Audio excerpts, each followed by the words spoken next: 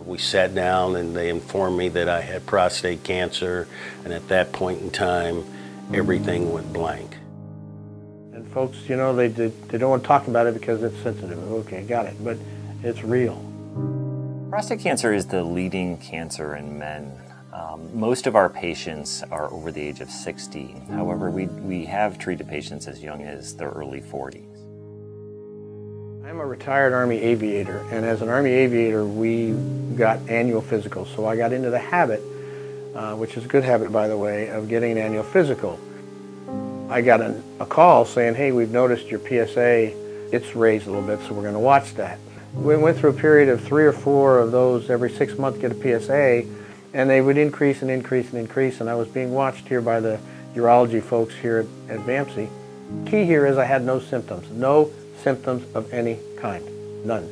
So I would not have known about this had I not been getting those PSA tests. Men that are aged 55 to 70 should have a discussion with their urologist to see if they would benefit from screening. Younger than the age of 55, if you have certain risk factors like a family history of prostate cancer or symptoms of prostate cancer, including urinary symptoms, you may want to talk to your doctor or urologist to see if screening is an option for you. Prostate cancer is very treatable. Overall, when we look at all patients that have prostate cancer, we can treat those with confined disease and expect cure rates greater than 90%. Prior to my diagnosis, my father had, I think it was been about 10 years, my father was diagnosed with prostate cancer. His was caught in enough time to where, to this day, he's still alive.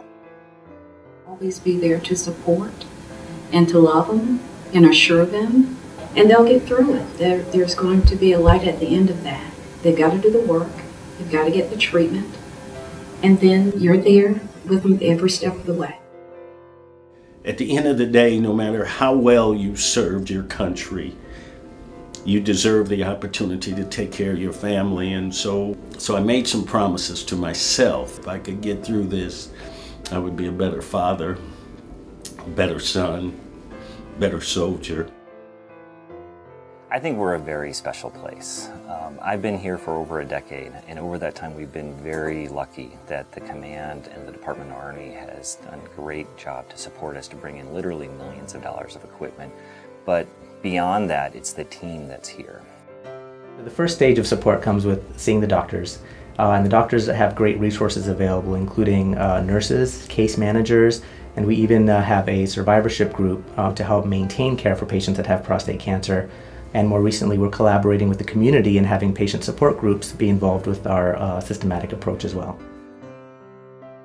It was a very challenging time in my life, but the medical personnel surrounded me, put their arms around me, so I'm a prostate cancer survivor today because of the team efforts of this facility and the personnel.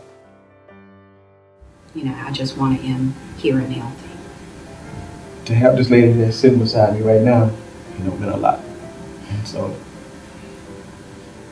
I love you.